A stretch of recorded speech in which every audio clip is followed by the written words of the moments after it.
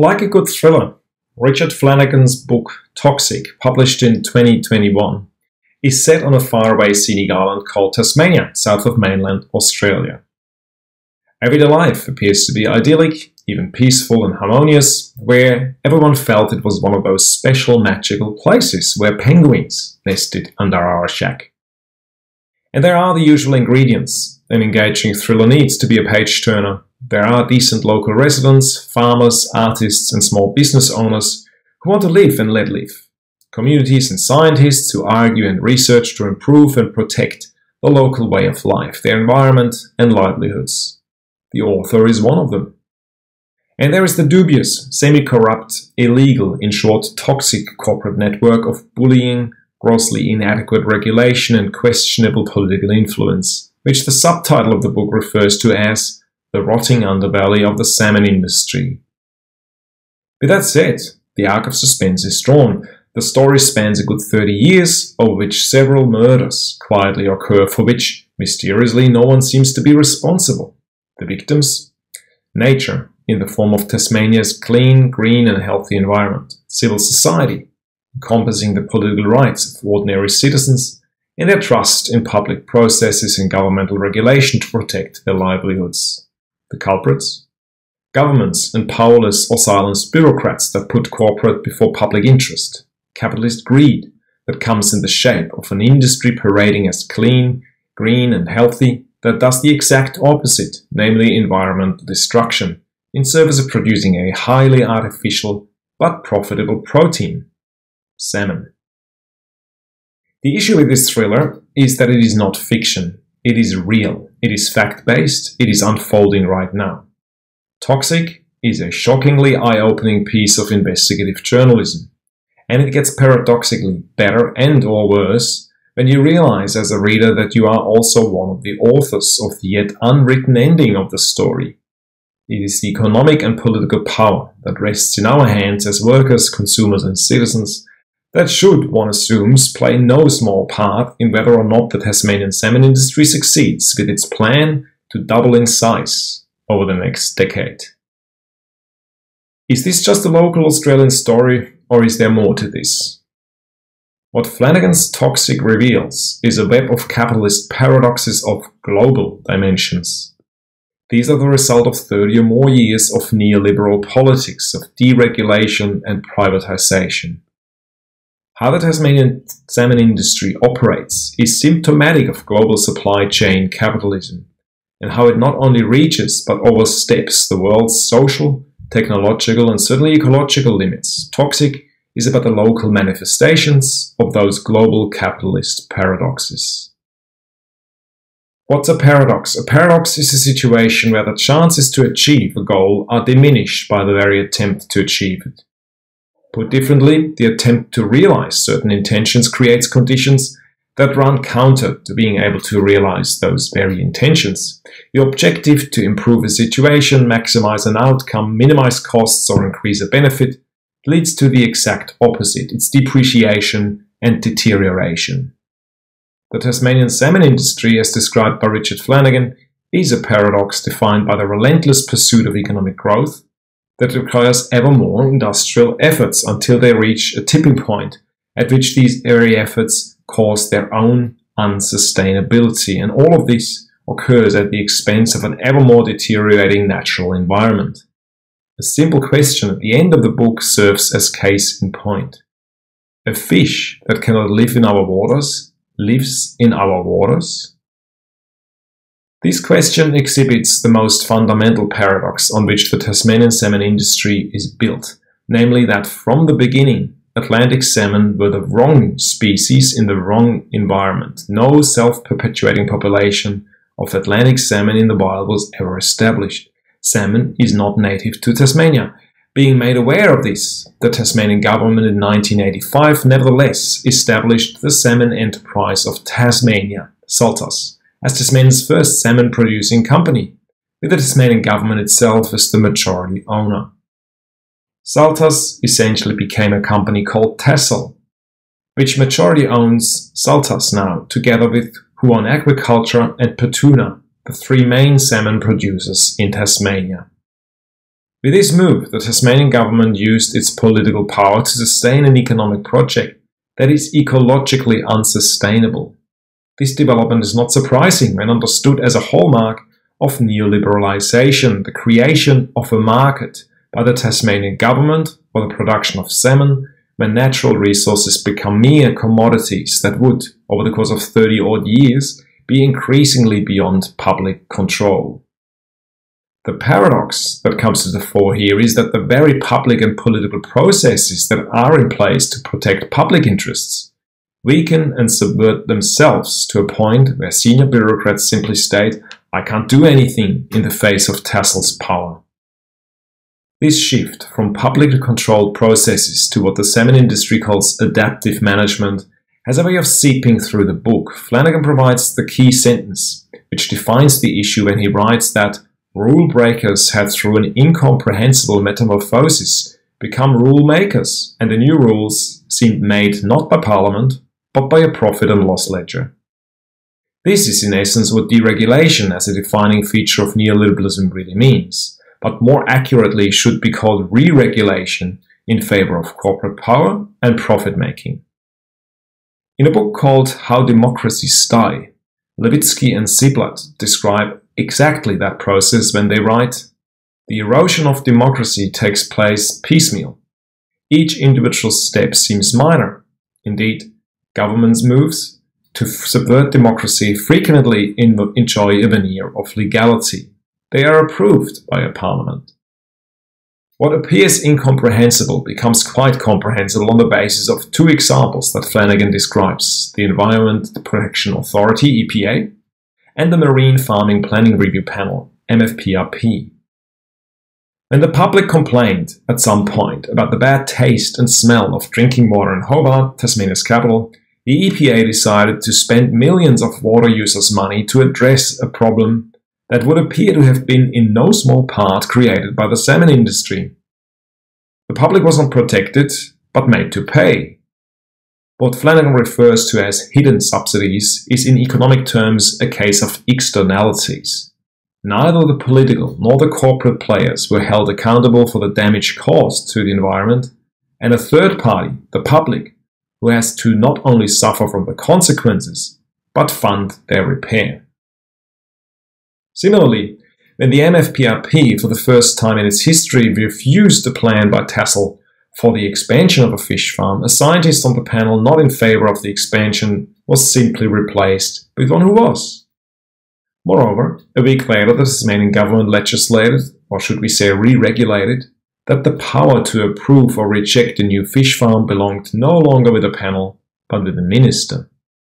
It also became clear that some members of the panel were regularly consulting with senior salmon industry figures. When it came to the panel's vote for or against recommending the approval of an expansion to the minister, two further scientists on the panel who had advised against it quit out of protest. Without them, the panel had lost its quorum for a legitimate vote. Without hesitation, two members whose terms had expired were asked to vote, a move without ethical basis and of dubious legality. The incomprehensible metamorphosis, the re-regulation, was complete, where the panel existed merely as window dressing. The hollowing out of public and political process is not the end of the story. Ordinary citizens themselves are threatened, bullied, intimidated and silenced with money so they would not speak out against the salmon industry. Flanagan provides numerous examples where the use of contracts to buy the silence of those who feel they have had their lives devastated has proven to be a well-tried and successful tactic by the salmon industry. Under the banner of corporate social responsibility, the Tasmanian salmon industry acts irresponsibly, unethically and immorally. Flanagan is careful to present the story not just as yet another corporate scandal. The real story, he writes, is one of a failure of governance, which manifested in the form of a lax, entirely inadequate regulatory regime and a lack of transparency, non-critical political support, and overzealous legislative protection, all of which ensured the industry's survival. But salmon has something that people want as part of a healthy diet, namely omega-3 oils. As a carnivore, it is salmon's diet of wild fish that creates the high levels of omega-3.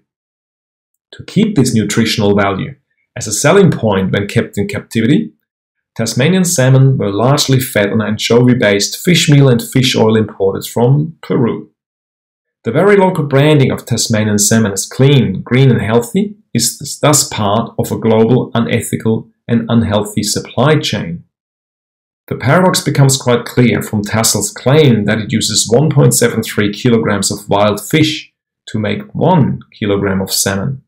In other words, a lot more protein to produce a lot less. There is hardly a better demonstration of what unsustainability means. There is an existential paradox involved here. By increasing the economic efficiency and profitability, the very environmental conditions and resources to do so are being destroyed. What is economically efficient is not ecologically sustainable. It requires ever more industrial efforts to keep this process going. This involves a further web of paradoxical processes which Flanagan one by one brings out. To locally produce more salmon in Tasmania as part of a healthy diet for people in Australia leaves Peruvians in poverty, their children sick, and their environment badly damaged. Better food here, depleted life chances, to use Max Weber's term, there. This is another paradox that extends beyond local Peruvian issues and seeps in many forms through the topic. In order to import the fish feed, ethoxyquin, a banned food additive, is mixed in. Apart from its use being illegal, it is also unhealthy. The result is unpalatable grey flesh that industrially produced salmon has, and which needs to be fed a synthetic red dye to make it look like wild fish. Not to forget the abuse of antibiotics to make the salmon survive, deteriorating conditions in which it naturally could not survive.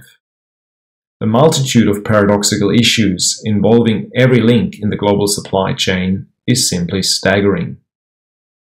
In the meantime, the only problem the Tasmanian salmon industry had with fish meal was cost. To reduce this very cost, Tasmanian salmon was increasingly fed remnants of slaughtered cows, sheep and chickens and high-protein vegetable matter such as lupin, wheat, canola and soy, all of which sourced through equally problematic and paradoxical global supply chains defined by the same grotesque, interrelated horrors: slavery, forced labor, indigenous dispossession, massive chemical fertilizers and pesticide regimes, destruction of globally unique forests, megafires, to say nothing of the extraordinary impacts on global heating. All the while, the consumer of salmon is not told that with those changes in the salmon's diet, the level of omega-3 oils in salmon decrease by between 30 to 50%. The loss occurs in multiple ways along the global supply food chain. Only 10% of the energy humans could gain from eating grains are converted into edible protein when fed to animals, and the loss is even greater when those animals are then fed to salmon. Once again, a clear example of what unsustainability means. The cost-efficient industrialized production of food sold with an emphasis on health benefits is simultaneously unhealthy, unethical, and environmentally unsustainable. Industrialization as a defining feature of modern societies turned many small-scale processes of everyday life into processes of mass production. It is from that viewpoint that Flanagan writes, "The Tasmanian Atlantic salmon is the Betri hen of the sea." He observes that the great enduring paradox was that the more people turned away from industrial land-based protein, the more they embraced industrial sea-based protein. The reasons for this are simple, because the cruelties and crimes of the salmon industry were mostly underwater, unseen, almost invisible. Amongst the cruelties involved in the industrial production of salmon are processes like bathing on giant factory ships, where salmon would be mechanically vacuumed from their nets into bladders, flushed there in a soup of fresh water that killed the saltwater amoeba, vacuumed up again and pumped back into their saltwater pens.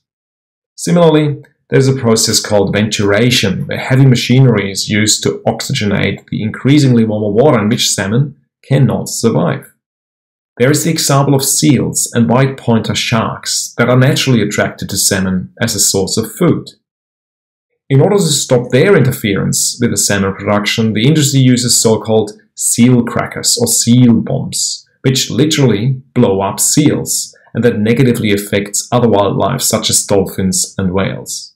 Chromosomal alterations are used to sterilize some of the salmon, turning them into so-called triploids. And finally, if all of this is not paradoxical enough, there is this issue with jellyfish, which kill salmon in hundreds of thousands. The techniques used to remove them multiplies them in the long run, which demonstrates very pointedly again how paradoxical and unsustainable these processes are. But most importantly, it shows how these industrial efforts might soon reach a tipping point where the industry's supreme irresponsibility and commitment to profit, no matter the environmental damage, will prove to be unsustainable. The sheer effort to keep this industry going results not only in a massive deterioration of the environment, but extinction. To be clear, this is not a warning, but reality. No industrial effort of whatever magnitude can extract anything from something that is no longer there. In the meantime, people are trying to find some key that might open the door to some justice, some right as a citizen to not have life ruined by the greed of a corporation. All of this, so it is sometimes argued, is the price we have to pay for the creation of jobs, of employment opportunities. But just like the clean, green and healthy image of the Tasmanian salmon industry, the idea of job growth is a myth, as Flanagan demonstrates. As with anything that is seriously capitalist, the equation has to be many more fish equal more profit, but it will mean very few new jobs. Just like fish meal, jobs are a cost that is to be minimized. Is there any hope? Flanagan predicts that in 5 to 15 years, but not that far away, the industry will become land-based and the state's salmon industry will collapse. According to Flanagan, a land-based salmon industry is already emerging in places like Saudi Arabia, South Korea, China, Sweden, Russia, Japan, Iceland, Norway, Africa, the US, Vietnam and Canada, just to name a few. And Australian salmon producers have also started looking into alternative production practices. There are no doubt many benefits in this approach. The destruction of the marine ecosystem, the biggest issues, can be drastically reduced. Renewable energy can be used. Production can be moved closer to major, often urban markets, reducing the need for transportation. Altogether, the carbon footprint can be reduced, and salmon can be marketed as local, greener and cleaner, more sustainable, and more environmentally friendly.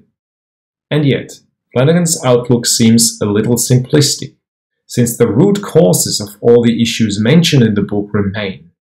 A land-based salmon industry, just like any other profit-seeking industry, will operate on the principles of mass production and an economic growth model, where more fish means more money. More fish requires the exploitation of more natural and human resources beyond sustainable levels.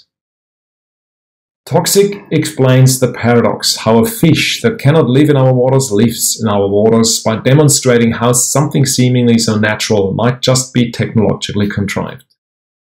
It reveals what social, political and ecological damage is caused by the pursuit of profit, the complete disregard for the environment, and the exploitation of animals and humans alike.